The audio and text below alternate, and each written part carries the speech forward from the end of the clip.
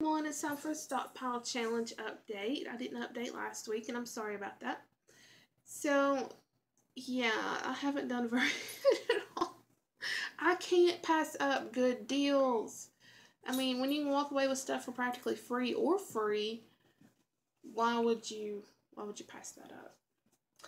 So, about the menu, Tony was homesick last week, so we just mostly ate chicken noodle soup and sandwiches, which I love chicken noodle soup. I don't care what time of year it is. And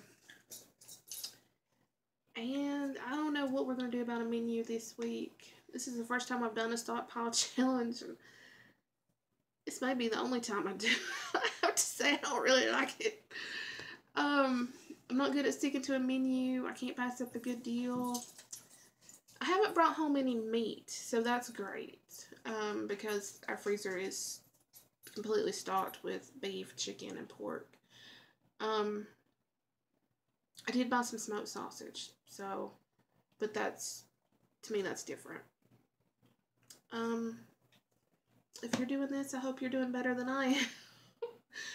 And I'll be back with some more videos. Bye.